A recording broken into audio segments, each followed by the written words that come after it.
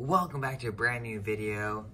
And I made a mistake for this car, but it's not really, and I'll explain that later on. But this is Bubba Wallace's 2018 number 43 Petry's Garage Medallion Bank 124 Diecast. Wow, I never reviewed 124s, especially the new ones. So, yeah, let's open it up. Since when are these cars on a base? I don't remember them being on bases. What the heck? Okay, I'm gonna see if I can take this off first, I guess. So this is totally not the next day because it took me like an hour to get the platform off. This car has some issues, to say the least, I guess we could say. And let's just start with the major issue. I put some Instagram. Lionel, hello? Hello? Okay, that's that. I don't hear anything. I don't know what's going on. I don't know where it is.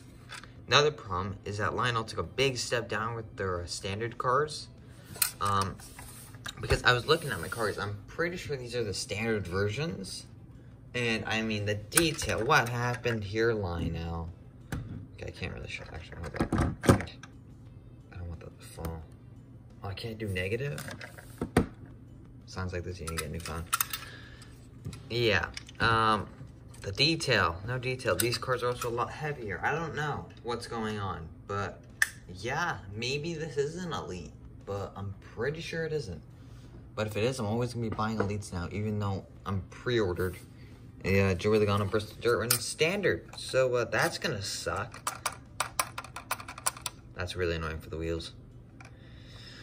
So that's my mistake.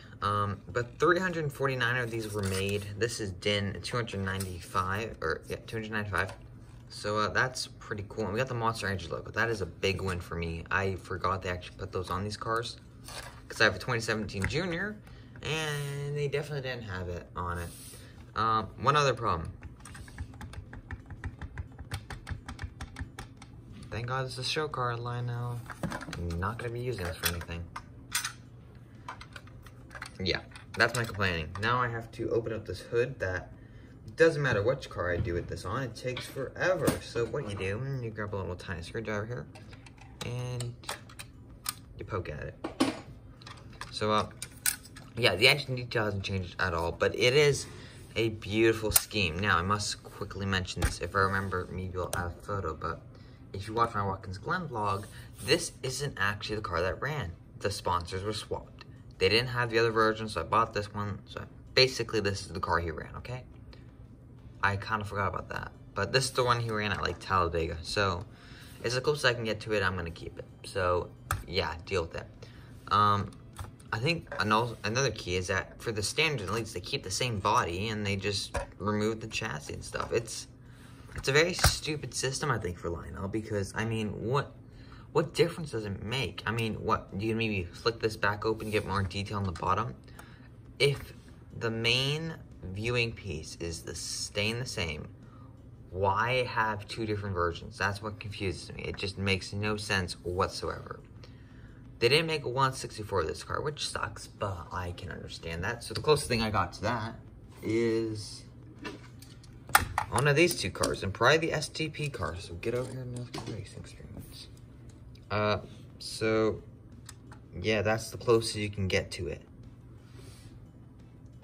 What I should have done, oh, it's up there. I should have bought the Aftershocks 124, and I'm gonna do that one day, I bet. And there's a specific reason why. I have all the other versions. I just don't have the 124. So, if I ever see that, I'll probably actually try and pick that up just to kind of complete like a set, you know? I think that would look pretty cool because I don't have a set in my room, I don't think. No, I don't. I could get the set of the Dale Jr. Exalted Last Ride, but I don't have the 164 or the 118. And I bet I'll get the 164 probably at Christmas, but I probably won't get the 118. Or 118, no, sorry, 187, not 118. Sorry, oof, that's a big mistake. I guess I actually kind of do have this car, though. I don't know if they made a 118 of this car, so who knows. That's just me rambling up a bit. But, let's take a look at this car because it don't stay.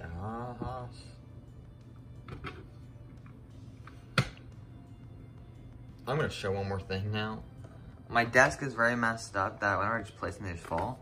So I did that with my other car that happened to this. Is why I can't move them at all. If I just like,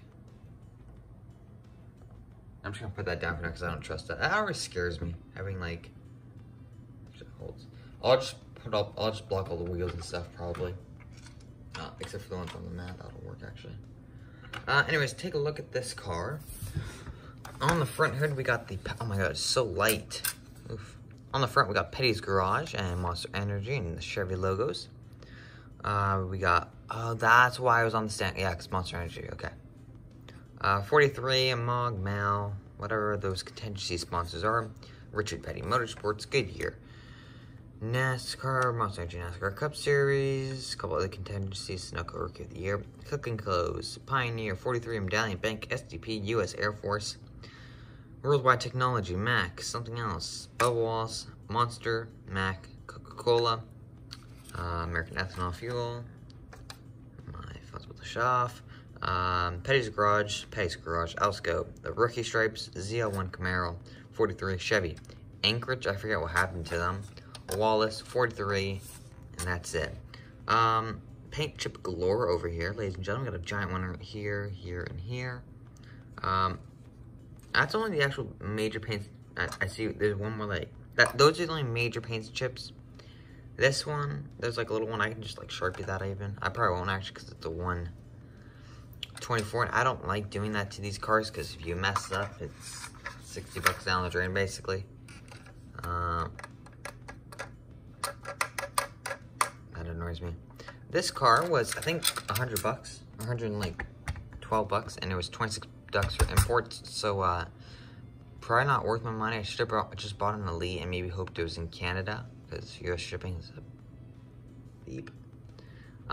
Yeah, that was a mistake by me. There's a lot of mistakes by me on this car, but I wanted to get a Bubba 124, and I'm sure I could have bought a better one. I didn't see the aftershocks. If I saw that, I was gonna buy that one easily. They had a Warthog. It was an Elite and autographed though, so it was way too expensive. And they had this one autographed, but I don't like buying autographs. I like getting them. Like, what's the point of just saying, hey, I'm gonna buy an autographed version? That's kind of stupid. If I'm gonna get an autograph, I'm gonna get it in person or have a friend give it to me. That's what happened with my Logano hat. For Logano hat, a friend got it signed for me. I didn't have to buy it. And there's some like NHRA trading, or not trading cards, hero cards that I signed because a friend gave them to me. If that's how I'm gonna get them, they're still like, you know, fan basically signed. You know, when people look at the collection and say it's autographed, you know for a fact that usually it's probably not actually autographed. Like yourself, they just got it autographed and you bought it autographed. That's just like a rip off for me, honestly. Like, it's not worth it. So yeah, that's why I didn't do that, and I bought the regular version. And so if I see Bubba again, I'll get this signed. But I am surprised only 300 of me that these were made.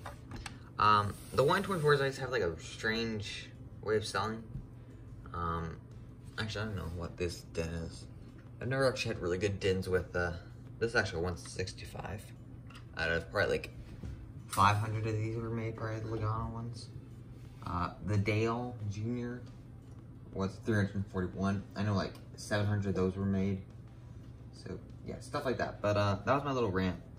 So if you do see this car and you want to pick it up, make sure you get the Elite version if there is, because yeah, it sucks sometimes. But on the bright side, it's a Bubba car, so I will take it because I support Bubba. And he's my favorite driver, or second favorite, third all time, but second current. Yeah, I'm also realizing now. I think when I met him in Watkins Glen, he just signed his name on the trade or hero card.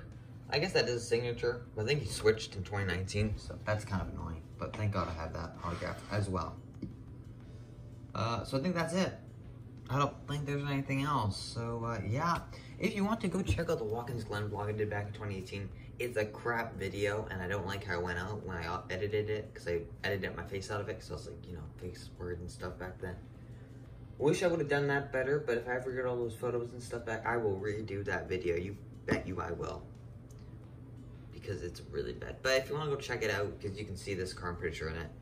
Well, kind of. It has Medallion Bank here and Petty's Garage there. But, yeah, it's basically the same car. So, hope you guys enjoyed. Don't forget to comment, like, and subscribe so you never miss another video. And Friday I'll probably do my next review. Yeah. I've also just realized whatever happened to Medallion Bank.